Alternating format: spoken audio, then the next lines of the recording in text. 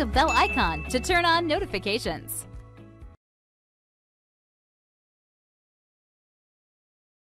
In this section of the course, we're going to explore visualizations, because really this is what Power BI is all about. And the way I like to look at this is I kind of split Power BI into three sections in my mind. We import and clean our data, we extract meaning from our data using DAX calculations and measures, and then we present that data using visualizations. And the idea behind visualizations is giving your customers, clients, managers, whoever you're presenting this data to, insight into the data, which in turn is going to help them make better business decisions. So currently, if we were to look at our table data, and this is the sales table, it's pretty difficult for us to analyze this data in its current state. I can't easily see things like which products have sold the most, or which products are selling the best in different countries. It would be much better if I could create a chart or some kind of visualization that easily shows these metrics. And this is a really important point here. Before you even begin to build visualizations, it's worth taking a look at your data and working out exactly what's going to be of interest to your audience. What information are they interested in? What do they need to know? What metrics are important to them? And once you have all of that information, it's going to be a lot easier for you to decide what type of visualization you want to use to display which metric. So in this first lesson, I really just want to give you an introduction into visualizations, so you understand what you're looking at, and then over the next few lessons, we'll run through some of the most popular so you can kind of get a feel as to how they work. So in order to build up your visualizations, you need to make sure that you are in Report View. And you'll notice that I currently have one visualization on this page, and it's a very simple table visualization that's just showing the countries and the total profit, and we have the grand total at the bottom. So a very straightforward table. With any of these visualizations, once you add them, click on them to select, and then you can do things like resizing them to fit them into specific spaces, or you can just pick them up and drag and drop them to reposition. And there are lots of different types of visualizations that you can add to your page. And you'll see the entire gallery of them over on the right-hand side in the visualizations area. And we have dipped in and out of here throughout the course, and now it's really time to focus our attention on these icons. Now notice all the different types that we have. When we hover over, we can see exactly what that visualization is, and some of these should look pretty familiar to you if you're used to using charts in Excel. So we have things like stacked bar charts, stacked column charts, clustered bar charts, clustered column charts, area charts, waterfall charts, funnel charts, even things like pie and donut charts. You have access to map charts and field map charts as well. And a really cool feature is this little gauge, and I'll show you how that works a bit later on. We have card visualizations which we can add to our page, as well as tables and matrix tables. And these all work in a very similar way with regards to how you add them onto your page. So if we just delete out this table that we have, I'm just going to select it and press the delete key on my keyboard. Let me give you an example of how you add a visualization and then add data. So let's do that table again. I'm going to go to my visualizations pane, and I'm just going to click on table. You can see that it just adds a blank table, and it says select or drag fields to populate this visual. So once you have a visual added, even if it's blank, if you go across to just underneath where we have our visualizations, notice we have three icons just here: fields, format, and then analytics. Now, fields is where you populate the information for the table. And you can see here we have a values area, and it says add data fields here. So if I want to display the countries in the rows, what I would do is go over to my different tables of data. I'm going to find my countries table. I'm going to grab the country field. I'm going to drag and drop it to this values area. So this is quite similar to Excel pivot tables. Now you can see I have all of the countries listed out, and I can then add in my metric. So maybe I'm interested in seeing the total cost, or the average price, or maybe the total profit for each country. Whatever it is that I'm interested in, I just need to grab the correct field and that can be one from your table, or it might be a measure that you've created. I'm going to go for total profit, and you can either drag it up to that values area and place it underneath country, or if I just click the cross to get rid of it, you can drag it directly onto the visualization. And that is basically how all of these visualizations are structured. Now, you won't necessarily just see values for all of these visualizations. For example, when you're adding things like charts, you might have a few different fields that you need to complete for x-axis, y-axis, legend, and drag and drop the fields that you want to show. But in general, you'll always find the fields under the fields list just here. Once you have your data in the visualization, you're then probably going to want to format it, maybe make it look a little bit nicer or match your brand colors. And that is where we would switch across to the format area. Now, I will say you have to make sure that you have the visualization selected first.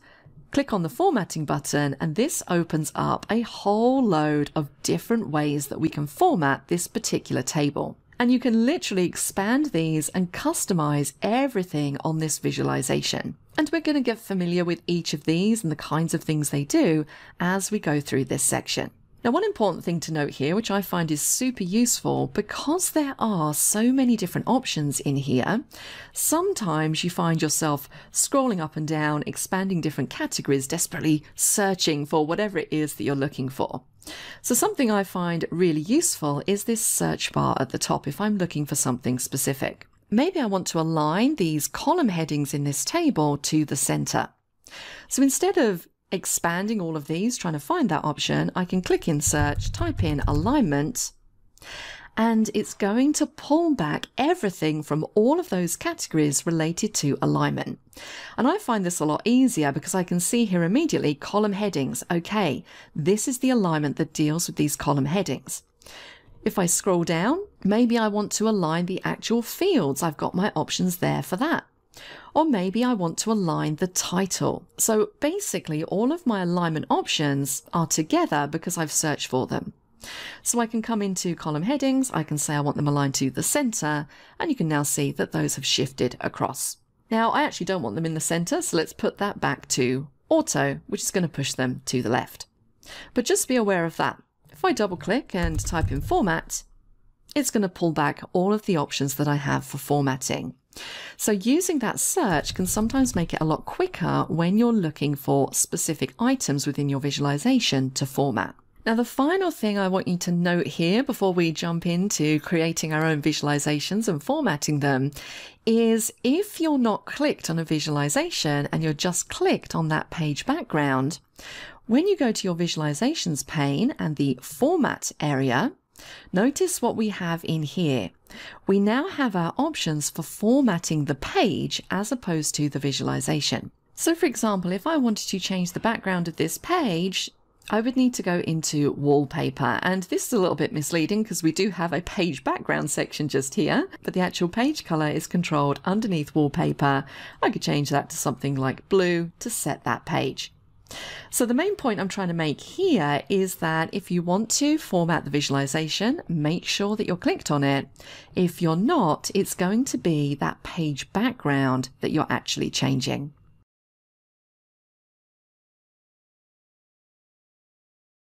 So let's start out by talking about a really popular visualization, and that is the matrix table. Now, currently on this page, I have just a table. And you'll see that there are two icons in the visualizations pane. This one just here is for the table, and this one next to it is for the matrix table. So what is the difference between these two visualizations? Well, the main difference is that the table is kind of a flat structure and it can display one dimension of data. For example, currently we are showing the country and then the total profit for each country. I could grab another field, so let's go for total cost, drag and drop that into the values area, and that's going to give me another column that shows the total cost by country. And I could carry on going, adding different columns. But each time I'm just summarizing these totals by the country.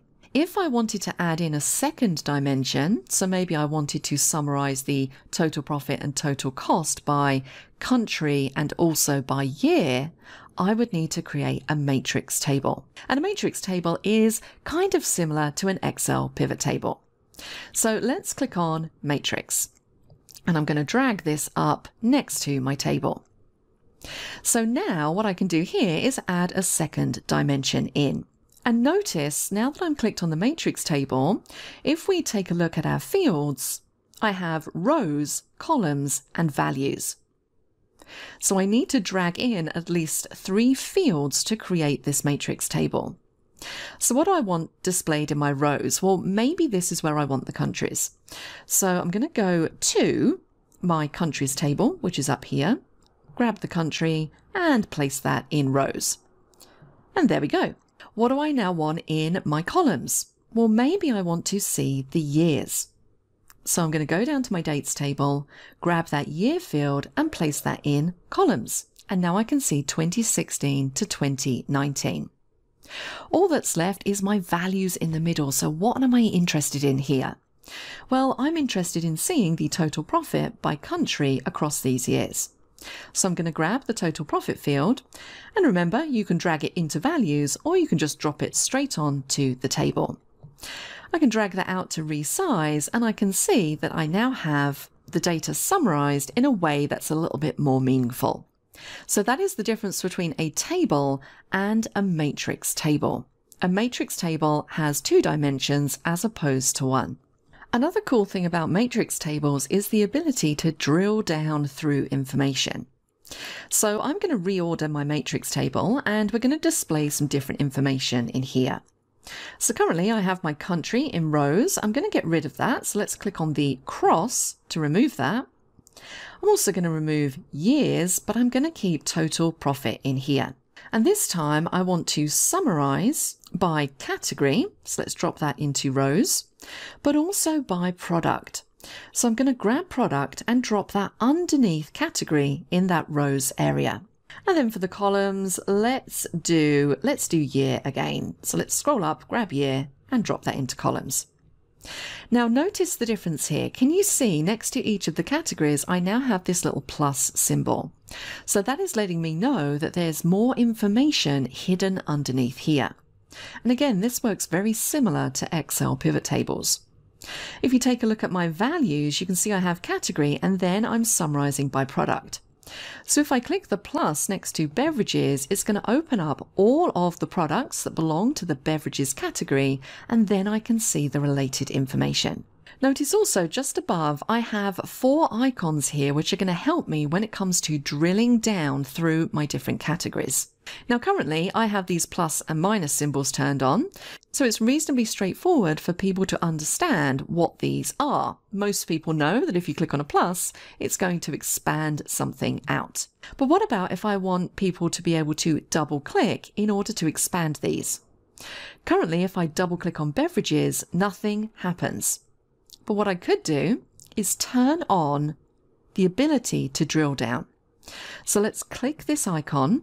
It's going to turn black, and that means that if I now double click on beverages, it's going to expand that group. If I click on drill up, that's going to collapse up that category. Now this is particularly useful if you don't have these plus and minus symbols turned on. And this is something you'll find under the format area for this specific type of table.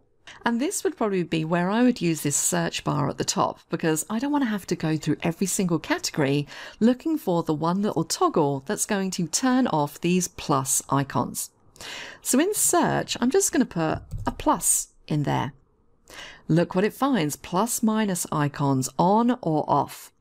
If I click this slider to turn them off, they now disappear.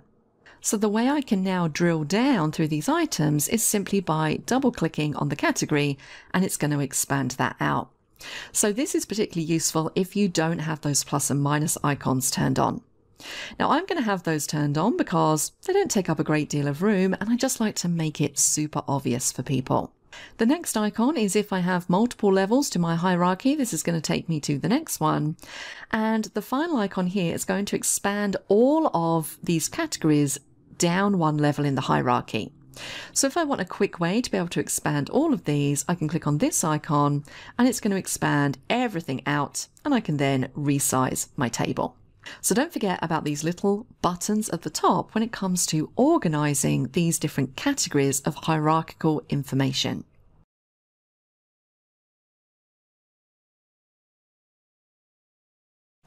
Let's take a look at some of the other formatting options that we have underneath here. And there are so many of them. I'm not going to go through all of them, but let's take a look at some of the main points. So if we expand General, this is where you can come to define the position of your table. For example, the exact width and the exact height of this table. And this is sometimes useful to define if you need to fit your table into an exact space. You can ensure it's always that size, and if the data breaches that width, for example, you're going to get scroll bars come up on your table, so much like I have a scroll bar just here for my data set. So let's collapse General back up again. The next one down is Style, and currently you can see that the style I have applied is just the default style. But we have a few different choices in here. For example, Minimal. That basically turns off those banded rows and adds a little bit of cell padding. So essentially we have a little bit more room for each of these numbers. And I would say that Minimal is probably the one I use most often. I think it's quite a nice clean look and it doesn't distract away from the data. Some of these, as you'll see, are a little bit crazy. So we've got one there, bold header, quite difficult to see. Alternating rows, so that's adding in your banded rows there. We've got flashy rows, which is a blue color. And remember, these colors can be customized. You're just really selecting your base template for the style. So go through these and see which one you like. I'm going to stick with Minimal. The next thing we have is the grid. So this basically relates to the grid lines that you can see in this table. You can choose to have the vertical grid off or on. So currently mine is off. If I turn that on, you're going to see I now get vertical lines, and I actually quite like that. I can choose my vertical grid color. So if I want these to be blue, for example, I can have those blue lines running down. I can change the grid thickness. So if I want them a bit wider, I can adjust that just there. And I've got basically the same options for the horizontal grid. So if I want to change that to the same blue color, I could do that as well. We've also got things like the outline color and the outline weight. So go through some of these options, have a little play around and see what you like. We have a column headers section. So again, this is where we can come to change things like the font color for our headings. And just to show you what this looks like, let's do a purple color. You can see here now I have at the top here, my header labels have changed to purple. Now I don't like that. Let's do a darker blue just to keep in with the color scheme that we have going on. I can also change the background color. So if I want them to be maybe a light shaded gray, I could do that also. I can change the font family, the text size, how they're aligned, so on and so forth. So all of the options in there to customize the look and feel of those column headings.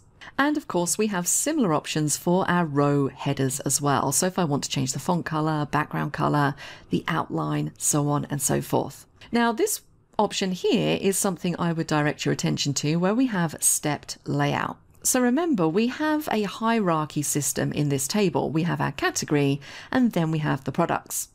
And currently in the way that this is displaying, I have the category at the top here, and then the products are underneath very slightly indented. But what about if I wanted these products in their own separate column? So this would be similar to tabular layout if you were using Excel pivot tables. Well, if I would like them in another column, I can turn off stepped layout. And as soon as I do that, take a look at what happens. They now have their own product column. So it might be that you prefer this format. If you do, turn off stepped layout. Now I feel this takes up a bit of unnecessary space, so I'm going to turn my step layout back on to organize them like that. We can then format our values. So now we're dealing with the actual values within this table. And again, all of the options that you would expect. We can change the color, the background color.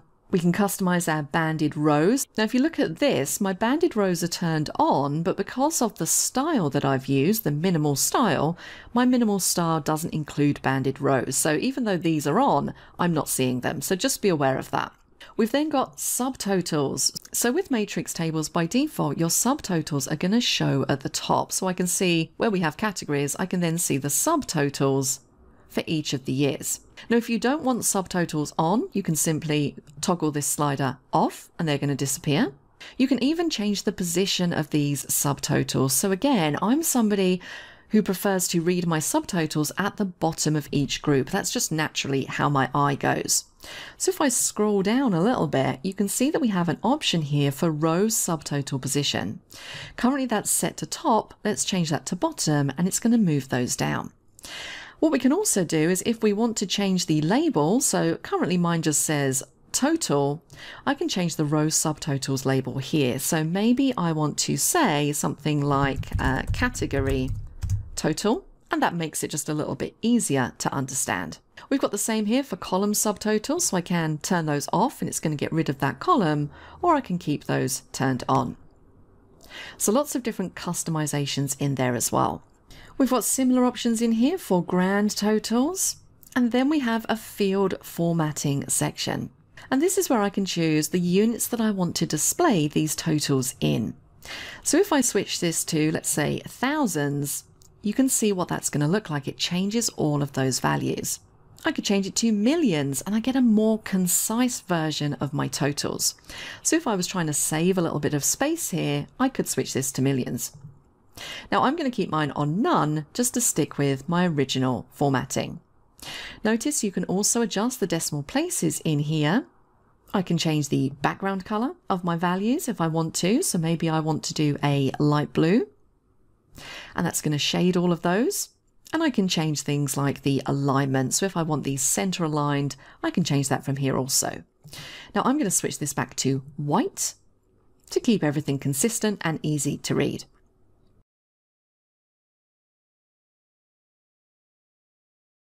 In the last lesson, we were walking through how to format this matrix table. So let's pick up from where we left off.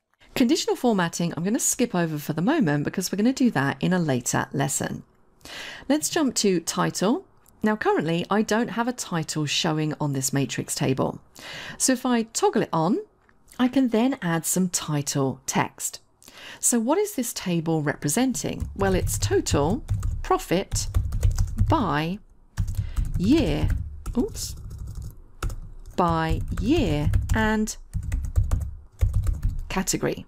And that's going to give me a nice little title for this table. I can choose the font color. So I'm going to change this to a dark blue. I can even choose the background color. So maybe I want this to stand out a little bit. Let's do a light blue color at the top there. And I can change my alignment, my text size, and even my font family. So let's change this to Cambria. I then have some options to change the background of the table. So I can choose a color and I can set the transparency of that color. So if I had something like purple in the background, I can then drag this transparency slider so that that isn't as intense.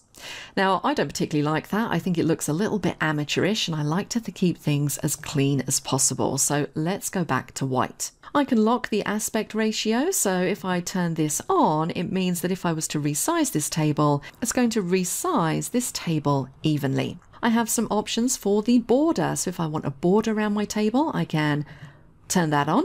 And then of course I can choose the color and how many pixels I want that border to be. I can even have a shadow on my table if I want to. I'm not going to bother with that.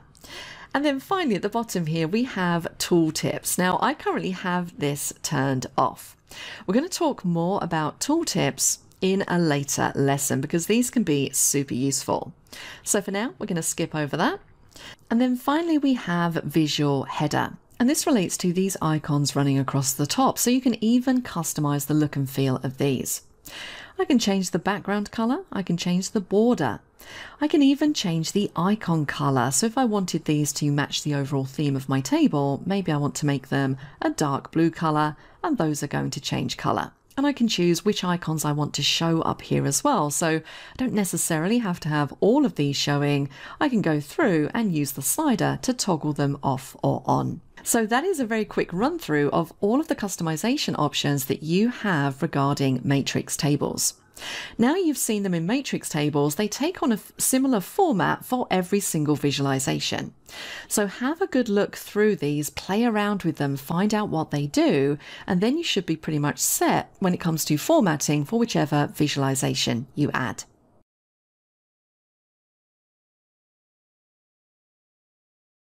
One part of the formatting options that we kind of skipped over in the last lesson was conditional formatting.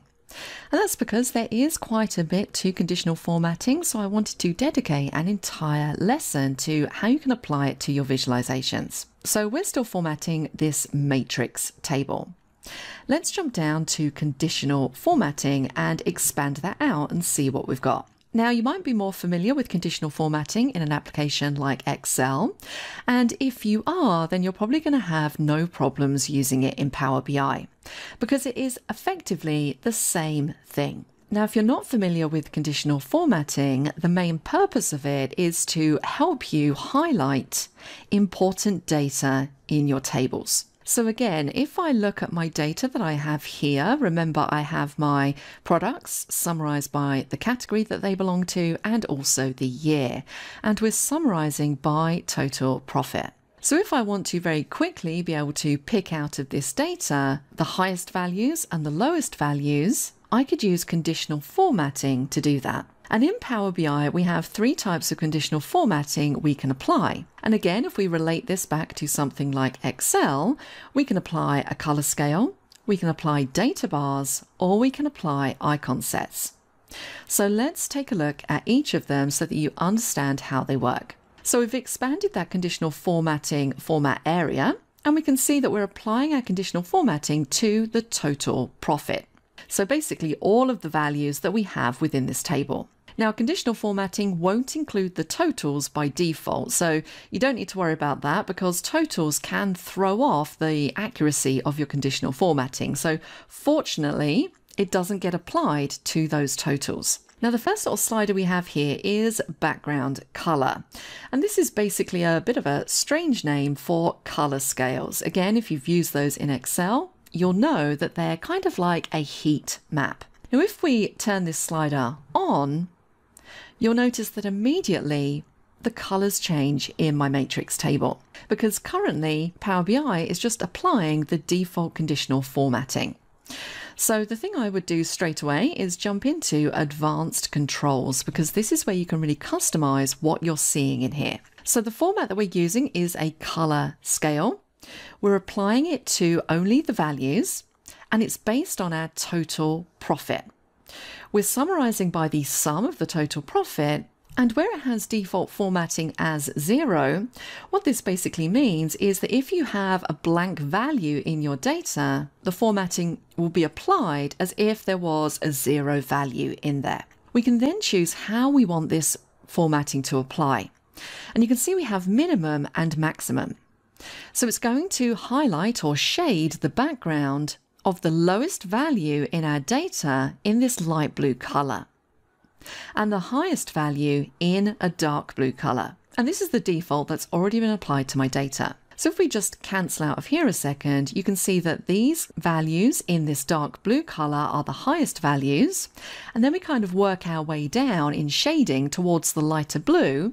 And the lightest color blue is going to be our lowest values. So that's kind of how conditional formatting works. Also note that for the blank cells that we have here, those have been highlighted in the lightest blue color. So if we jump back into advanced controls, I can change the colors. So if I don't want this to be light blue and dark blue, I can simply click the drop down and choose my own colors. Also by default, it's going to apply this color scale based on the lowest value that it finds in your data. And the same with this one, the highest value that it finds in the data. Now you could even in here change this and set your own custom values for the minimum and maximum. And the shading will be applied according to the values that you've set in here. So this is a way of customizing this conditional formatting to suit your needs. Now most of the time you're going to want to choose lowest value and highest value to see where those values fall within that range. Now if you click on Diverging, that gives you a center value as well. And once again, this color can be customized, and you could choose custom from in here also. So if we add in that middle value and click on OK, let's see what we get. So with that diverging middle value turned on, this is actually a little bit easier for me to read. So I can see quite clearly here where my lowest values are, because they're all in light blue, going through that color gradient up to my highest values, which are showing in the darker blue. And remember, you can always jump in here and change these colors if you're finding them a bit difficult to understand.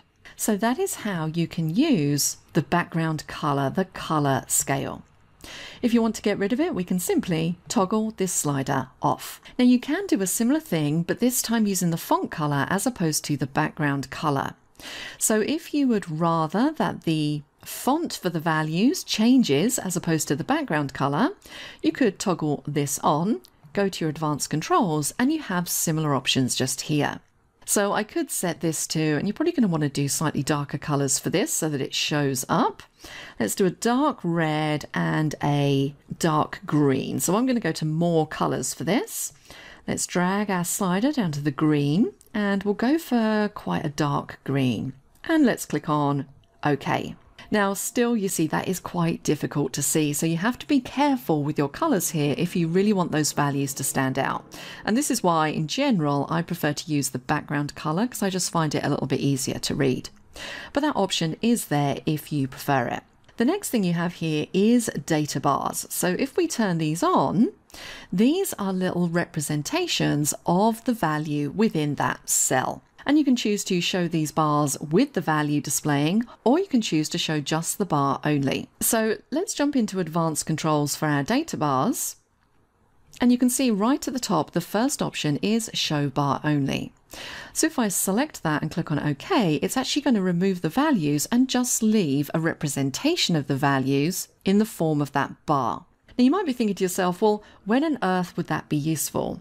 And the scenario that I tend to think of is if maybe you work in HR and you're presenting data that's quite sensitive, maybe it relates to employees' salaries, you might want to give people a general idea of where that salary falls within a range without showing them the employee's actual salary. So when information is sensitive, sometimes this is a really good way of getting around that. Now we are going to show the values. Let's jump into advanced controls again and just take a tick out of that box. And the same principle applies here.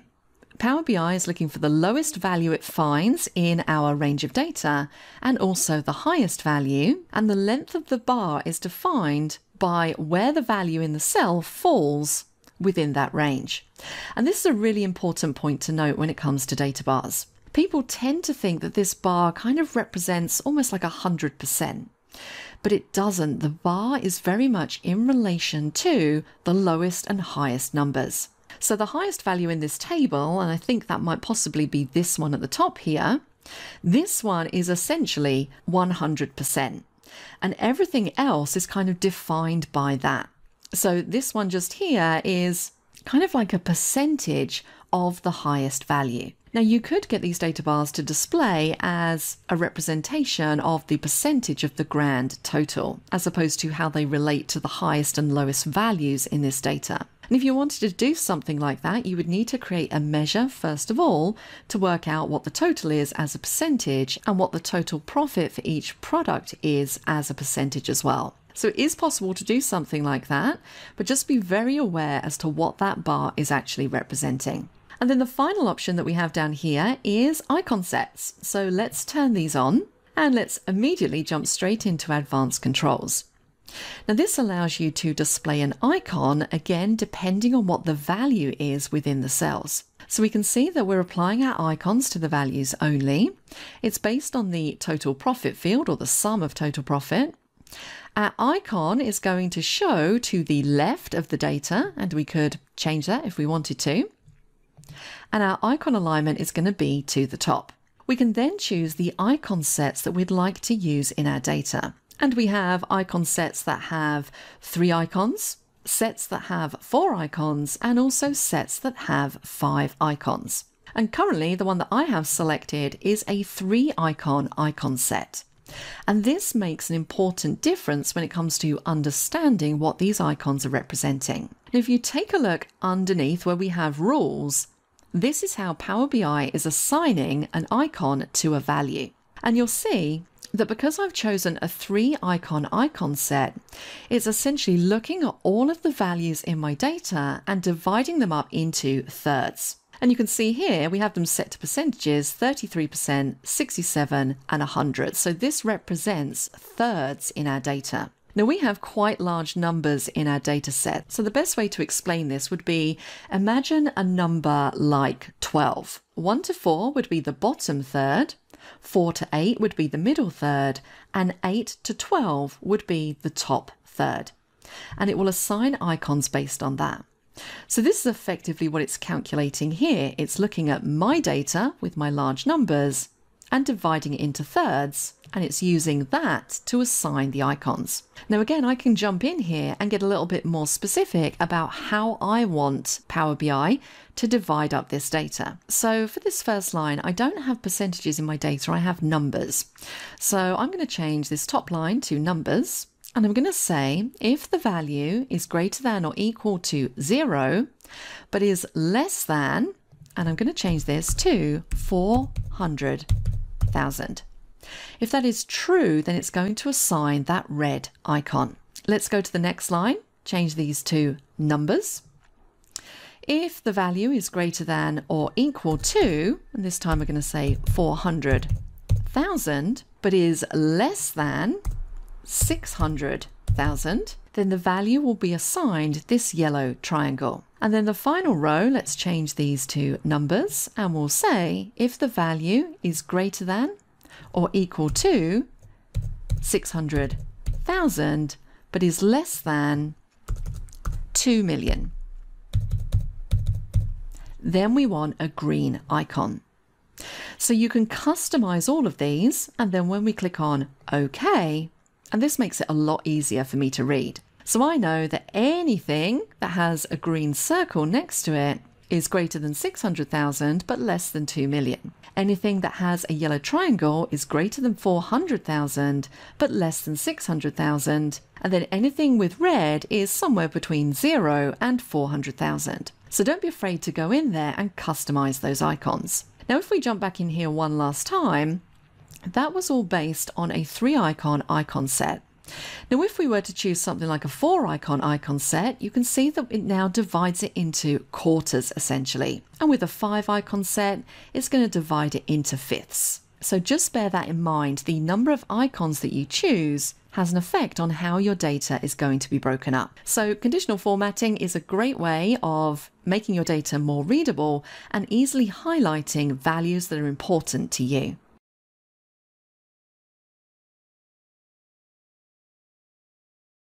Now let's take a look at some other popular visualizations in Power BI.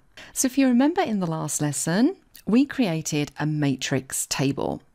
And we've been through and applied different types of formatting to this table. But now, what if I decide that I want to change this from a matrix table to something like a bar chart or a clustered column chart?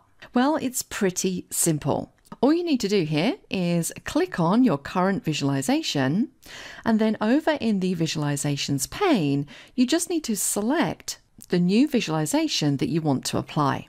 Now this first row up here are all different kinds of bar chart.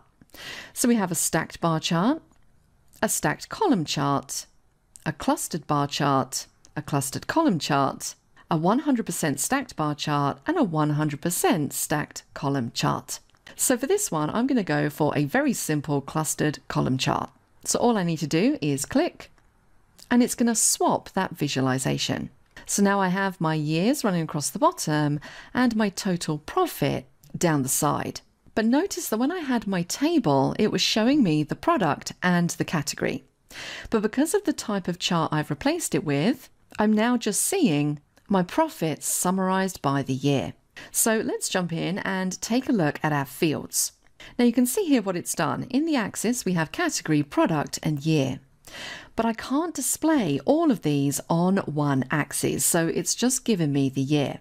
I have total profit as my values, which is absolutely fine, but I also have a legend just here, and currently this is empty. So what I'd probably want to do is grab one of these items from the axes and move it into legend. So again, this is going to depend on what you want to summarize by. Do I want to summarize by category or by product?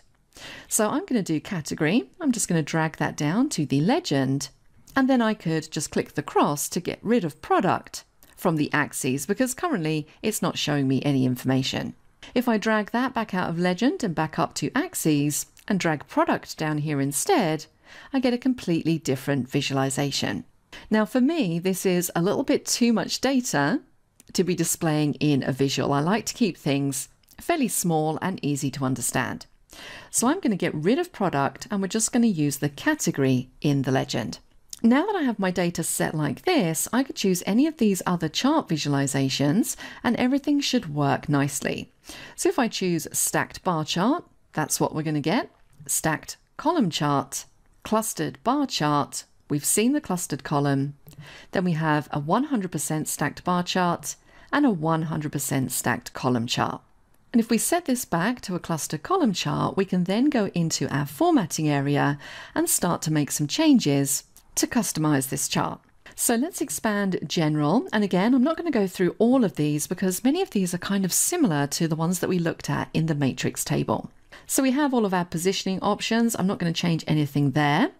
When it comes to the legend, I have this turned on, but I can choose the position. So currently I have it at the top. I could choose to have it at the bottom, over on the left, or on the right. And I also have some other options here. So top, center. And I quite like that one. I think I'm going to leave it in the center just there.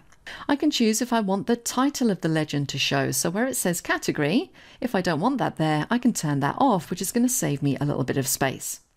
I could even change the name of the legend just here if I wanted to do that. And I can customize the color, the font, and the text size that I'm using. We then have some options for our x-axes.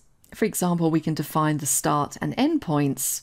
And again, we can customize the color, the text size. So if I take this up, you can see that those titles, the year titles, are getting bigger. So I'm going to take those down to, let's set those to 12 points. And I can also do things like adjust the inner padding. So currently this is set to 20%. If I take this all the way up to 43%, you can see that that increases the space between the bars. So I can essentially control this gap width. And I think I'm going to set it to that. I can choose if I want to display the axis title, in this case year, by turning that off or on. I can change the title color and also what that axis title says. So mine's set to auto, which means it's just going to use the field name. And in this case, I'm fine with that. I can choose to turn grid lines off or on. Currently mine are off. If I toggle those on, I don't know if you can see because they're very faint in the background. I do have some grid lines. So let me make those grid lines a bit darker so that you can see exactly what those look like. And there we go. You might want to leave those on or you might not. I can then make the same changes to the y-axis. So I'm going to change the text size from 9 to 12 just to match the other axes. And I can change my display units. So I have mine currently displaying as millions. If I wanted to, I could choose to display as thousands instead, billions, trillions, or I could say none, which is going to give me the actual values just here. Now, just to save a bit of space, I am going to set these back to millions. Let's move down. Again, I've got my grid lines on, but I want to make those the same color as the vertical grid lines, so that I can see those horizontal grid lines. The next option I have is the zoom slider. Now currently I have this turned off. If I turn this on, it's going to put these bars underneath. And I can choose to show my zoom slider on the x-axis or the y-axis. So if I turn off the x-axis, I just have one on the y. I can then use this zoom slider to kind of zoom in on my data. And you'll see as I do that, it's adjusting the granularity of the information that I can see. So if you have quite a lot of complex data and you really want to get into exactly where this bar lies, you can use this zoom slider. Now I don't want to have that turned on, so let's just turn that off. We then have data colors, and this is where we can define the color of these bars. So I'm going to change these, and I think I'm going to have a bit of a purple theme here. So let's go for this aubergine color. I'm going to change food to this pink color. And then finally pastries is going to be, let's go for a lighter purple color. I can then choose if I want to display data labels. Now let's turn this on and see what we get. Well, this is really cool because it shows us exactly what each of these values are. Again, I can choose the color. I can choose the display unit. So I'm going to keep these on millions. I can choose the orientation. So maybe I want to have those going vertically instead. And I can also choose the position. So currently these are showing on the outside end of the bar, but if I wanted to, I could put those on the inside end of the bar. And I think that looks a lot nicer. And I'm going to take this text size up. Let's make these slightly bigger. I'm going to take it up to 10 points. And I could also customize the font that I'm using. Now, plot area refers to this blank space behind where we have our bars. Now, in general, I like to keep this clean so that the data really stands out. But if you wanted to, you could add an image. So let's click Add Image. And as this is coffee shop data, I'm going to choose this image just here. I'm going to choose the image fit because I can only see a little part of it here. So let's go for fill. And then what I can do is adjust the transparency. So I can take this all the way down and make it a lot lighter. And I'm probably going to go even more transparent. And this in general is the only way that I would use a background image. You really don't want it to distract from your data, but it can look really effective. So my advice is to make that image as transparent as possible so that it doesn't detract from the information that you're trying to convey. Again, we have our title, which we currently have turned on. And we've got our title text in here. Obviously, you can modify that. I'm going to change the colors so that it matches my chart. So let's change the background color first of all. I'm going to go for this dark purple, and the font color, we're just going to change that to white. And of course I can change that alignment if I want to. Let's put it in the middle and let's make it a little bit bigger. Background will allow us to change the background color of the chart. And just to show you what that looks like, if I was to change this to gray, we get a completely different look and feel. And again, we can adjust the transparency of this color overlay. Now, I think that gray is a bit too dark. Let's go for something like a very pale gray color, and I might even make that a little bit more transparent. A couple of other options I might want to change in here. I could choose to add a border to my entire chart.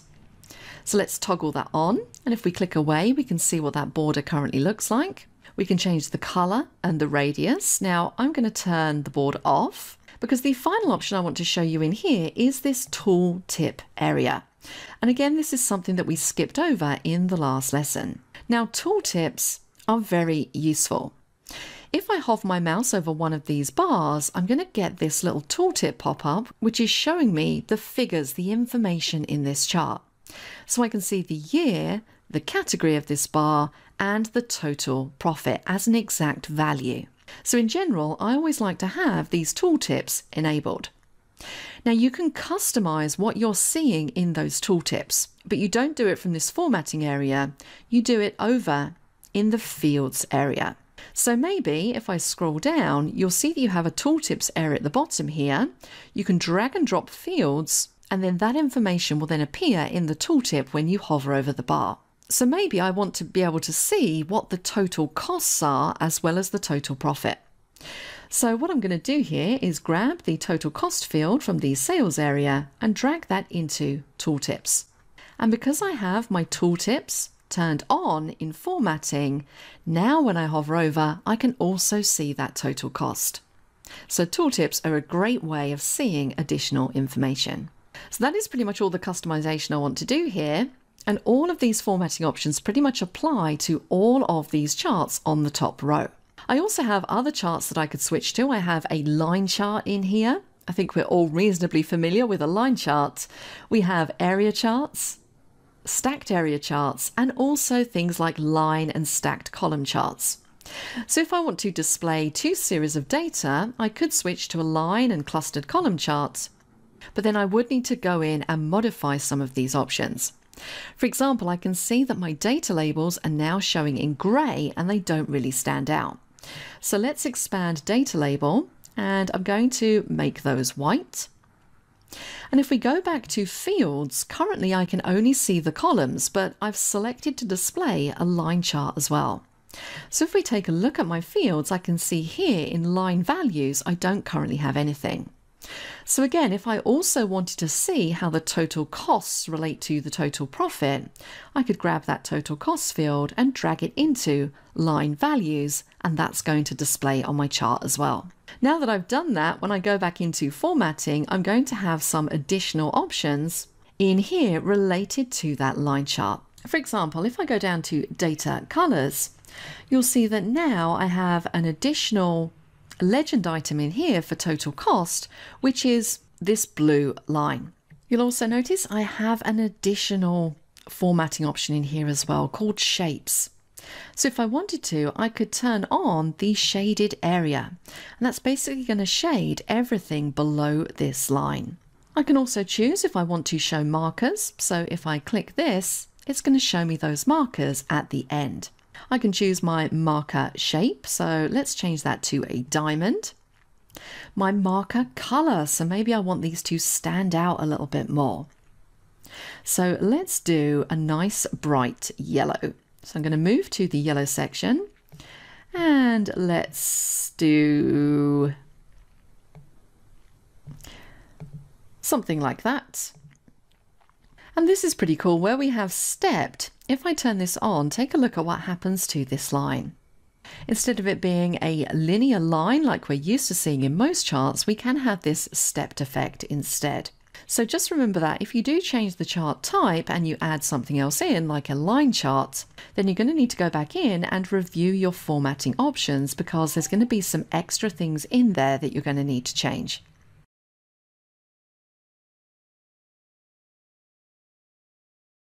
Another cool visual that you can use to display data is the card visualization. And I usually see cards being used in Power BI dashboards to show an overview of the information on the dashboard, so a high-level overview. And these might be the key metrics that you really just want people to be able to see really easily. And you normally find these cards will be at the top of the dashboard showing your important key metrics. So for example, I'm going to use some measures and add them to cards. So let's add on some cards because they're super simple and really effective. So let's go across to our visualizations. And when you're looking for cards, it's this one just here, which has the 1, 2, 3 on it. Now, if I click on the card, when I'm still clicked on my column chart, take a look at what happens. And this is something you have to be really careful of. I find myself doing this all the time. Let's click back to undo that. Make sure that you're clicked on the page and not on any existing visuals. Let's now add our card. There it is at the top, and by default, it's going to resize itself so that it's the same width as the visual below. So in this first card, I'm going to use one of my key measures because I want people to easily be able to see what our total costs have been. So I'm going to drag total costs. I can drag it to this fields area or directly onto the card. Let go, and it's as simple as that. Now I'm going to resize this card so I can easily fit some more on. Let's click away, click our card again. This time I'm going to display the total profit on this card. Let's drag and drop that measure. And again, I'm going to drag this in. Now, when it comes to the sizing of these cards, if accuracy is very important to you here and you want to make them all exactly the same size, we can do this through formatting. If we expand general, this is where we can define the width and the height. So if I want to make this one exactly the same width and height as this one, I could click on it, make a note of this, and then just copy those settings across. So 264 and 244, let's change that to 264 and 244, and they're exactly the same. A different way that I could go about this is I could select this first one, Control C to copy, Control V to paste. So now they're exactly the same size, and all I need to do now is replace the total cost with the total profit field. So two different ways that you can ensure that these cards are exactly the same size as each other. Now notice when I drag this over, I'm also getting those alignment guides which is really going to help me when it comes to aligning these on the page. Let's add another card. I'm going to copy and paste the last one, drag it across, and this time we're going to replace total profit with total sales quantity. Drag and drop onto the card. So these are a very effective way of displaying summary information at a glance. And of course, all of these can be formatted in a very similar way. Make sure you have the cards selected, click on Format, and then we can go through our different options. So some of the things I'm going to change here, let's take a look.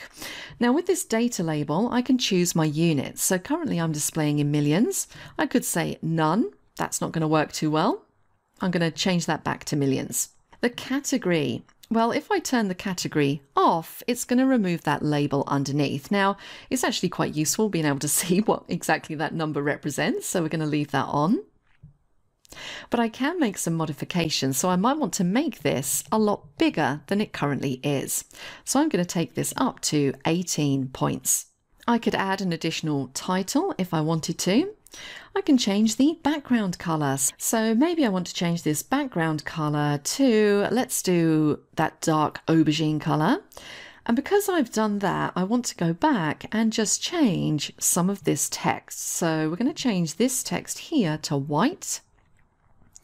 And we're going to go up and we're also going to change the data label color to white as well, just so that stands out a little bit more. And I can give it a border, a shadow. I can add more into that tooltip as well. So currently when I hover over this card, I don't get a tooltip come up.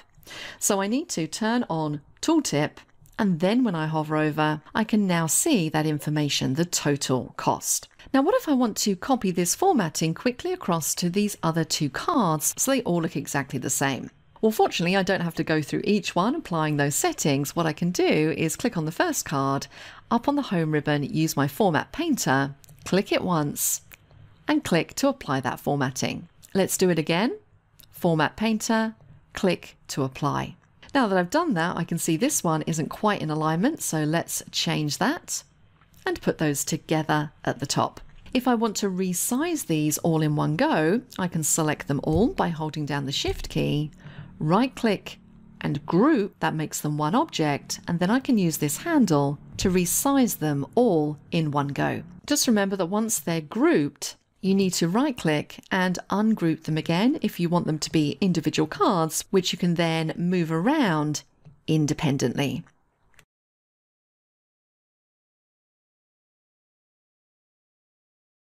The next type of chart I'd like to show you is a map chart. And in Power BI, we have two different kinds of map chart that we can use. The regular map or the filled map. So let me show you the difference between these two. Now for this, just to give ourselves a bit more room, I'm going to create another blank page. So at the bottom where we have page 1, I'm going to click the plus symbol to give me page 2. And remember, you can rename these pages simply by right-clicking, selecting rename. I'm just going to call this map charts, and let's give page 1 a rename as well. We'll call this summary. Now, map charts are great for displaying geographical data, and it just so happens that in our data set we do have a countries table for our stores. So this type of data is going to be perfect for a map chart. So let's see how this works. From the visualizations pane, I'm going to click on this globe icon, and you can see as I hover over it says map, and the one next to it is the filled map, and there is a bit of a difference between these two. So let's go for the map first of all. Let's click to add. It's going to be blank until we add in some fields. So let's now take a look at what we need to add. The first field here is location. So this is where you're going to want to grab your field that contains your geographical information and drop it into here. So for me, I think I'm going to go for country. Let's drag and drop that in. Notice straight away what is happening. Now, if I make this map chart a bit bigger so it's easier to see, it's basically picked up all of the locations in my data set and it's plotted these little bubbles on those locations. Now at the moment, all of these bubbles are the same size. And the idea behind this chart is that you can represent values such as total cost, total profit by the size of the bubble. And you'll notice here, as we go through these fields, there's one at the bottom that represents size. So this is where we can drop the field that is going to define the size of our bubble. So maybe I am interested in, let's go for total profit again. I'm going to drop that into size. And now those bubbles have resized depending on the profit per location. Now, one of the drawbacks of this map chart is, particularly if you have locations that are fairly close together, sometimes these bubbles can start to overlap and things can look a little bit confusing. So just bear that in mind. We are going to make some adjustments, which is going to make this a bit easier to read. But in some cases, particularly if you have lots of bubbles plotted, it's going to be a little bit too chaotic to display your data effectively. Now, I do have some other fields that I could fill in here, and one of them is the legend. So let me just show you what happens if I add a field to this legend area. Let me grab category and drag it into legend. And now you can see each of these bubbles divided up by the different categories: beverages, food, and pastries. I could get rid of that and choose something else. So what about year? Let's drag that into legend. And now I can see those figures divided up 2016 to 2019. So you really can display some nice information on this type of chart. Now for me, I find this level of detail a little bit confusing. I prefer to use this type of chart when I just want to represent the total profit for each of the locations. So I'm going to remove year and just leave it as a plain bubble. Remember, when you hover over these bubbles, again, you're going to get that tooltip information. And we can always add more information into these tooltips by dragging more fields to this tooltips section at the bottom. So maybe I want to grab one of my measures here and also display the average profit. So let's drop that into tooltips. Now when I hover over, I've got my total profit and my average profit. Now let's take a look at some of the formatting options we have for this type of chart. So let's click on Format and expand General. Once again, we have some positioning options in here. I don't think I'm going to change anything in there. Let's go straight down to Data Colors. Now this is where you can change the color of that bubble to match maybe the theme that you're using. So let's go for, I'm going to go for this dark red color again. Now if you want to have each country's bubble represented with a different color, you can definitely do that as well. All you need to do is toggle on Show All, and then you can go through and you can define a color for the bubble for each of these locations. Now I'm going to leave mine all on purple just to save a little bit of time. If we go to category, this is where I can add some data labels effectively. So if I toggle this on, it's going to show me those countries' data labels. And again, this can get a little bit chaotic if you have lots of locations very close to each other. Let's go down to bubbles. Well, this is where we can change the size of the bubbles. So if I want to make those a little bit smaller, I can do that, which sometimes makes them a little bit more manageable. Now I'm going to take those up to about 17. Let's expand map controls. Well, I currently have auto zoom on, but if I turn this off and then choose to display zoom buttons instead, you can see that I can then control the zoom, much like you would something like Google Maps. I can click the plus to zoom in, the plus again, and then I can just drag that map around if I want to take a closer look at a particular region. So this sometimes works a little bit better if you have lots of overlap in bubbles, because you do still have the ability to zoom in and see those a little bit clearer. I then have access to different map styles. So currently this theme is the road theme. But in this drop down we have aerial, which looks pretty cool, I must say. And then we have a dark theme, can't really see too much there, a light theme, which is quite nice, and then we have a grayscale theme as well. So choose whichever one you like the best and showcases your data in the best way. Now I think I'm going to go for aerial because I quite like that one. And now that I've done that, I think I'm going to make my bubbles a little bit bigger. So let's just increase those like so. Perfect. And then most of these other options we've already covered in other chart types. So we can customize things like the title, the background, the aspect ratio, we can add a border, a shadow, and you've seen how we can change those tooltips.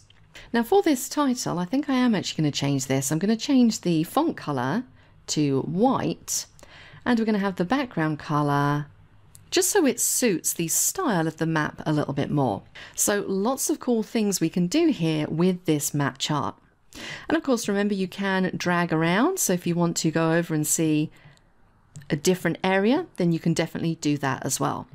Now, the difference between this map chart and a filled map chart is that the filled map chart doesn't display bubbles. Instead, the entire country will be shaded if there's values for it in your data. So let me just make this chart a bit smaller. I'm just going to drag that in like so. And let's click on Filled Map Chart. Now, once again, we need to go in and add in our different locations. Now, I will say that my data doesn't really suit this filled map chart, and I'll show you why. In the location, I'm going to add my countries in again. So it's going to find those countries and notice that it's shading them in as opposed to showing me a bubble representation. And if we go to our formatting, let's go to data colors. The default color there is blue, so let's do this in a dark purple color as well.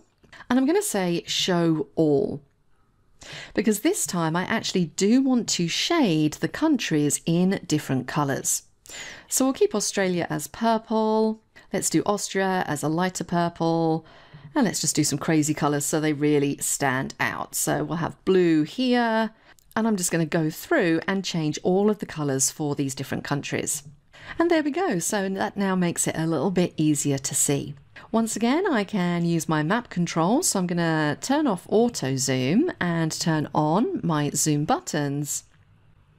And once again, this is going to allow me to zoom in to a specific region.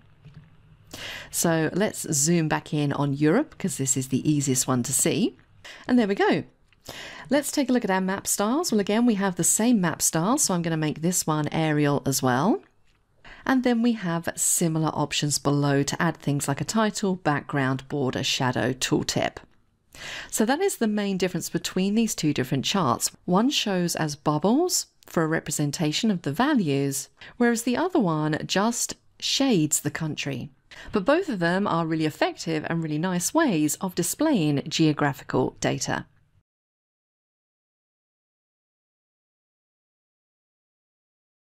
The next visualization that can look really effective in your dashboards is the gauge. And it's this little icon here. Now, if you're not sure what the gauge is, you might be able to tell from that very small icon. It's basically an arc with an arrow which shows us KPI information. For example, we might have a target to meet, and we want to be able to see in a visualization how close we are to that target. And for this, we're going to do this in a slightly different way. And this is also going to show us how to utilize another skill, and that is how to enter data manually. Now, we briefly touched on this much earlier on in the course, but we're going to do it again so you can see one of the other options you have when it comes to getting data into these visualizations. So the first thing to do here is add the gauge visualization. So let's click it. As always, we're going to get a blank visualization. Now, normally at this stage, I would grab my field codes and start adding them into these value areas. But this time, I'm going to use some data that I have stored off in an Excel spreadsheet. So let's jump across to Excel and look at the data that we're going to use. So here I have a very small data set, and you'll find this data set in the course files folder to download. It's just displaying some year information, 2016 to 2019. We then have a minimum and a maximum value showing as a percentage. We have our target KPI, our actual KPI, and what that represents in terms of sales revenue. Now, in order to display our data in a gauge, we need to have all of this information. Because what this gauge is going to do, if I move my Excel spreadsheet to the side, you can see here we have this arc. And effectively, I want 4 of these gauges running across the top of my dashboard, and each one is going to represent one of these 4 years.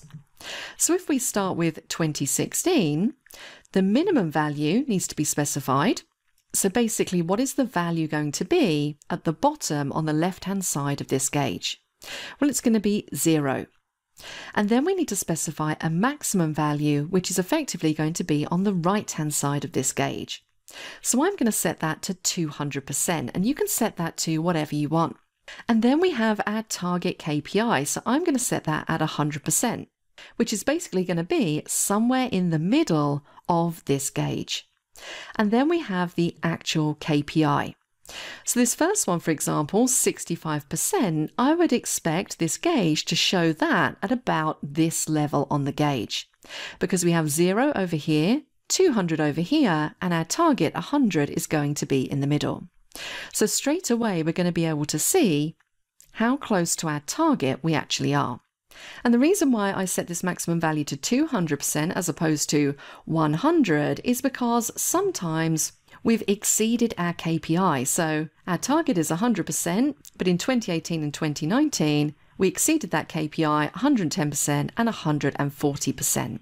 So I'm still going to be able to plot these nicely on this gauge visual. So now that we have this small data set, it's time to get this into this visualization. And what we're going to do here is we're going to enter the data manually. So we don't have to always import our data in. If it's a very small data set, we could create our own table and then use that in the visualization. So what we're going to do here is we're going to select all of this data, Control A and Control C to copy. We're going to go back to our visualization and we're going to enter this data manually. So up on the Home tab into Enter Data. And we were in here before, but if you remember last time, we didn't actually enter anything into the table. We just wanted to create a blank table. This time we are going to add our data. So make sure that you're clicked in that first cell, Control V to copy that data in. I'm getting a warning message. Power BI is telling me that the first row of data that I've pasted has been promoted to column headers. And that's actually perfect. That is exactly what I want. The last thing to do here is to rename this table. So I'm going to call this 2016 to 2019 KPIs. And I'm going to load that in. So once it's loaded, we should be able to see that new table over on the right-hand side, and there it is. If I expand this out, I can then see all of my different column headings. Now, I always like to jump across to data and just check to make sure this data looks as I want it to look. And I can immediately see here that I need to do some work on this formatting. So these should be percentages. So let's select this first column just here, change that to percentage. I'm also going to change the data type because it's saying it's a decimal number. I'm going to change that to whole number. And let's take these decimal places down. I'm going to do exactly the same for these other columns. Let's change to whole number and change that data type. Let's change it to a percentage and take those decimal places down. And I'm going to do the same for the other two columns. And then the final column here for sales revenue, let's just select that. And we're going to change that to a currency. We're going to use pounds. And yep, I think that looks good. So let's jump back to our visualization. So now that we have this information, we can use it to build our gauge. Now I want this first gauge to show the KPIs for 2016 only. And if I just start adding fields in, it's basically going to use all of the data, so 2016 to 2019. So in order for this to work, we need to apply some filtering first so that we're just using the 2016 data. So for this, we're going to use this filters pane just here. And we haven't really used this much so far in this course, so this is going to give you a nice little introduction. So let's expand it out. This is where we can apply filters to our visualization. So the first thing I need to tell this filters area is which field I want to filter on. Well, I want to filter on the year. So I'm going to go to my KPIs table, grab the year field and drop that into filters on this visual. I'm then going to go into basic filtering and then I can select the year I'm interested in. So I want to see information only for 2016 in this visual. Now that I've done that, I can collapse that pane back up again and I can go through and start adding my fields to these areas. So my value is going to be my actual KPI. Let's drop that in. My minimum value, well, my minimum value is 0%, and you should see that now displayed on the left-hand side of this gauge. I'm going to grab max and drop that into maximum value. And now you can see 200% displayed on the right-hand side of the gauge. Add target value. We're going to grab our target KPI and drop that in. And there is our 100% target line. And then we have our tooltips at the bottom. So remember, if we hover over, this is going to show us the actual KPI and the target. But maybe I want to see what that represents in sales revenue. So I'm going to grab the sales revenue field, drop that into tooltips. Now when I hover over, I can see what the monetary value is relating to that KPI. And that is pretty much it. We can then go through and start formatting. So if we go to data colors, I can change the fill to match my theme. So let's go for a dark purple. I'm going to keep my target on dark blue. And I've already got my data labels turned on here. So I can choose the units that I want to display those in and change things like the text size and the font.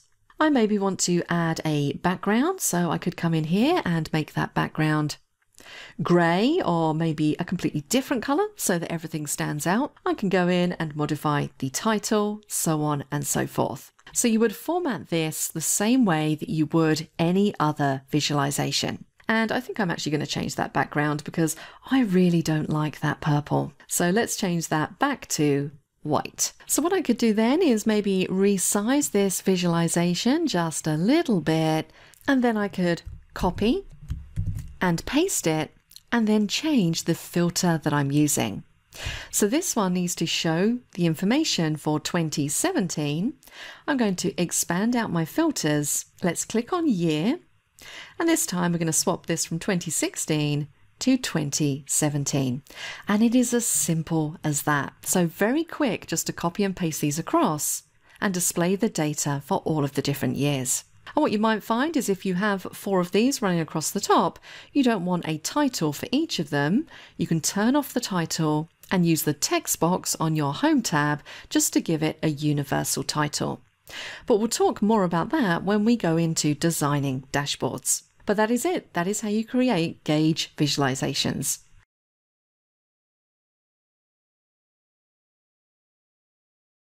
Since the last lesson, I've done a little bit of arranging on this page. So I've copied over the map chart and also the gauge charts from the map charts page and just simply copied them onto the summary page. I've resized them and moved them around a little bit just so they fit on the page a little bit better, but I've left a gap down the side because this is what we're going to be working with in this lesson. It's now time for us to add some interactivity into our Power BI report. And we're going to do this using slicers and filters. And again, slicers might be something that you're familiar with in an application like Excel. We often use them to filter charts and pivot charts, and they're a really nice visual way to help users extract from your report exactly the information that they're interested in. So let me show you how we can add some slicers to our report page. Now, once again, we're going to use a visualization for this. And the slicer visualization is this one just here, the one with the little funnel icon on it. So let's click to add a slicer. And as usual, it is blank until we add some data to it. So what we can basically do here is we can use any of the fields that exist in our data as a filter or a slicer for this data. And you can have multiple slicers in your report. So I'm going to add a few of them just so you can see how these work. Now the first slicer that I'm going to add, if I go over to my fields, I think I'm going to add a slicer or a filter for the products. So from the products table, let's grab the product field and drag and drop that into the field area. And now you can see what I get. So in this slicer, I now have all of the products in a big long list. And this list is pretty long. In fact, it goes off the edge of the page. Now, the idea behind this is that users can simply click to select the information that they're interested in, and the charts on this page will update. Now, bear in mind, these gauges at the top, I don't really want those to update because those are KPIs based on if we've met a target or not. So I don't particularly want those changing, which is quite handy because they're not actually linked to these slicers because I entered the data manually. However, if I was to select a product from this list, when I select it, if you look at all of the other charts on this page, you'll see that they will change. So let's select BLT sandwich. And you can see everything is changing as I select. If I want to select multiple options, I can hold down my Control key and I can select multiple products, and that will reflect in the charts on this report page. To clear your slices and set everything back to the default, just click the eraser icon to clear your selections. Now, as I mentioned, this list of products that I have in here is pretty long, and I don't really want to have to be scrolling up and down looking for the particular product that I want. This also makes this slicer not particularly space efficient. If I want to add more slices underneath, this is going to get cumbersome very quickly. So what you can do here is change this from a list to a drop-down menu. And we do that simply by clicking this little drop-down arrow, and then we can select the type of slicer that we want. So I'm going to change this to drop-down. And now I have something which is a lot neater and cleaner to look at. I can then click the drop down and then go in and select what I want to filter by. Now I'm going to do a bit of resizing here because that is a bit wide and it's going off the page. Let's move that in to about there. Perfect. Let's now do some formatting just to make this feel like it's part of this report. I'm going to jump over to my formatting tools, and I'm not going to do much formatting here, but one thing I am going to do is I'm going to expand the slicer header, and I'm going to say that I want a bottom only outline. That's going to give me this line underneath the heading. And what I tend to like to do on reports and dashboards is use color to group together these slices. So if I have slices that are all from the products table, I might give the underline the same color. So to change the color of the underline, you have to do that from a different area. Let's go to General. I'm actually going to change the weight of that to 2, and we're going to change the outline color to purple. And there we have our first slicer. I'm going to add another one for the category. Now, as with anything in Power BI, I don't have to go back in and add a slicer visualization from scratch. I can simply copy and paste the existing slicer. So select it, Control C, Control V, and that's going to give you a copy. And I'm going to place that directly under the product slicer. Now all I need to do is go over to my Fields pane, click the cross to remove product, and I'm going to replace it with category. So now when I click the drop down, I can filter by category as well. Now this is also part of the products table, so I'm going to leave that underline as purple because these are both from the same table. Let's do the same process. I'm going to copy, Control C, Control V to paste. Let's drag this one underneath.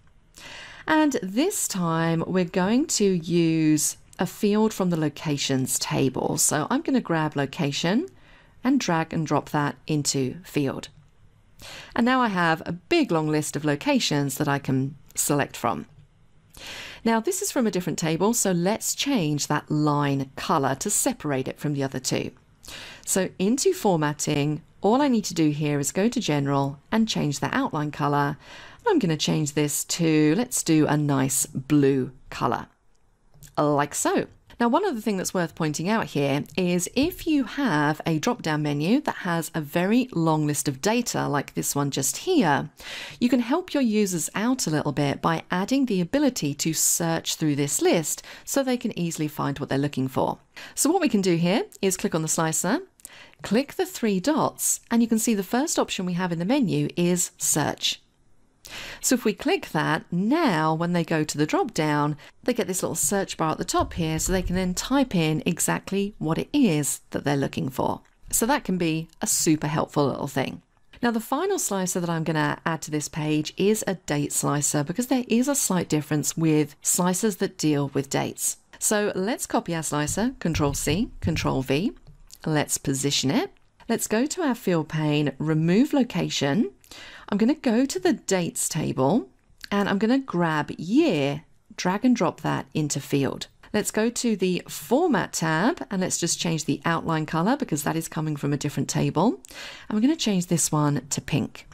So when I click this, you'll see that I can filter on my dates 2016 to 2019. Now, because Power BI recognizes that these are dates, if I click the little drop down, you'll see that aside from list and drop down, I now get between, less than or equal to, greater than or equal to. So if I'm looking for something specifically between two dates, I can then use this slider. So if I'm only interested in things that are between 2017 and 2019, I can just use that slider. And you won't see those options on any of these other slices. They are very specific to date slices. So just be aware of that. Now I'm going to switch this one back to drop down, but that is pretty much it. We can now go in and we can select all of the options that we're interested in. So we can select a few different products. I can then go to location and select a few different locations. And I can then go to the year that I'm interested in. So let's say 2018. And there we go. My cards, my column chart, and my map chart have all updated to reflect my slicer selections.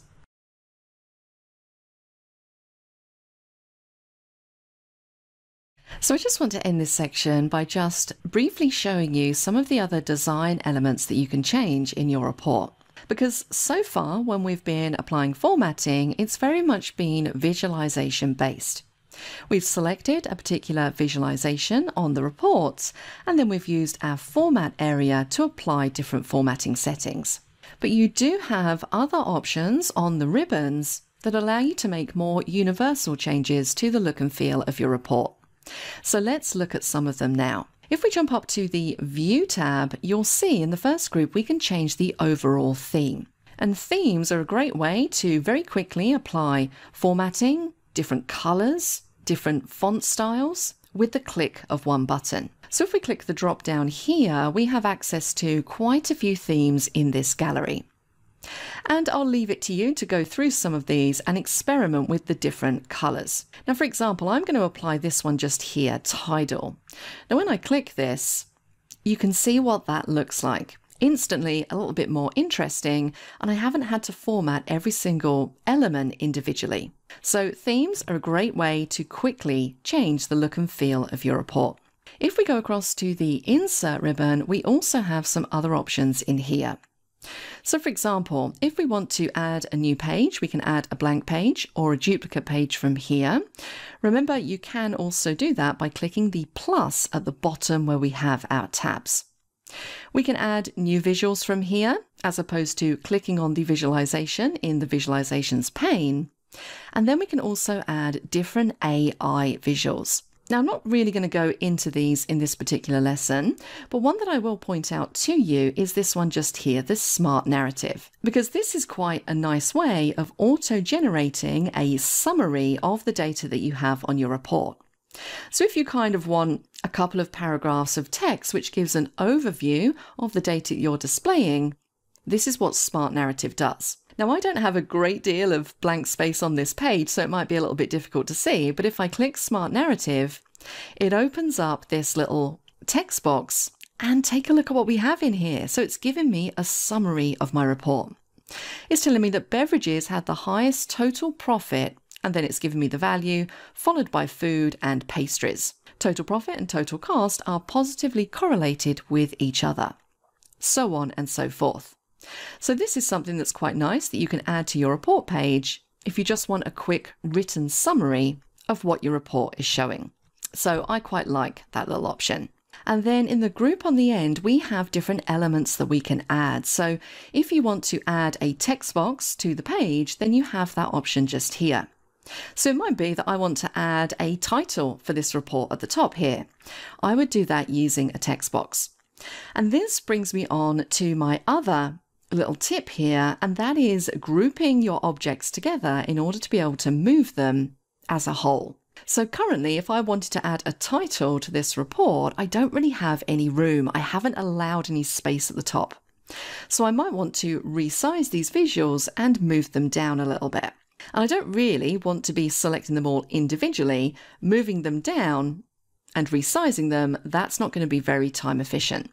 I want a way of doing this all together. So what we can do here is we can go to the View menu, and in the Show Panes area, we have a selection pane. And this allows us to do things like change the layer order, but it also allows us to select all of the elements on our page. So if I select the top one, go down to the last one, hold down Shift, it's going to select everything on the page. What I can then do is right-click my mouse and group all of these elements together in one big element. I can then use my resize handles to resize everything as a whole. And if I want to maintain the aspect ratio, I just need to make sure I hold down Shift as I resize. So let's make this quite a bit smaller, and I'm then going to move the group as a whole a bit further down the page so that I have a bit of space at the top for a title. I think I'm going to drag that out a little bit as well. So there we go.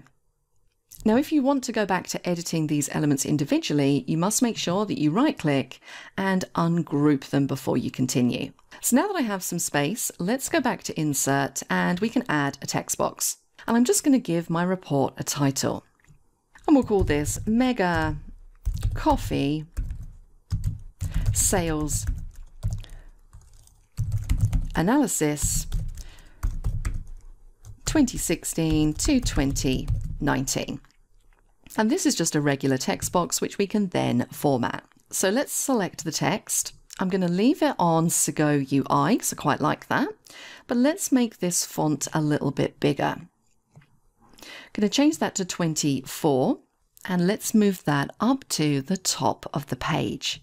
Now, if I want to make any other changes to this text box, such as maybe removing that background fill, notice that now over on the right hand side, I have a format text box pane, which gives me access to a lot of the similar options that we have when we're formatting a visualization. So let's turn the background off, and then I'm going to change this font color to white. And let's also make it bold, why not? Click away, and there we go. Some other things that I can add here are different types of buttons. Now, if we click the drop down, I can add things like a left arrow, a right arrow, a reset, a back, an information, help, Q&A, so many different things that we can add. So for example, if I click on back, this is going to give me this little back arrow just here. Now I'm going to place this over at the side of my report. And once again, we have the format button pane open on the right hand side to allow us to customize this button. So what I'm going to do here is I'm going to turn the background off, and then we're going to change the icon to white, and I'm going to turn on text as well and make that font color white. And the text that I'm going to add here is the word back. Let's make that text a little bit bigger. And yep, that is it. And the idea behind buttons like this is that you can press Control and click them, and this one, for example, is going to jump you back to the previous page in this report. So if I now click back, it's going to take me to the other page that I have, which is essentially the map charts page. So things like buttons can really help you with navigation and giving users information and help. And then the final two options we have, we can add some shapes to our report. This is probably fairly self-explanatory. If we want to add something like a block arrow, we can do that. We can add rectangles, circles to add to the design, and we can also add our own images to our report. So definitely some additional really cool features in there, which are going to help you elevate the overall look and feel of your report and make it super visual and easy for people to understand. If you're not a subscriber, click down below to subscribe so you get notified about similar videos we upload. To see the full course that this video came from, click over there.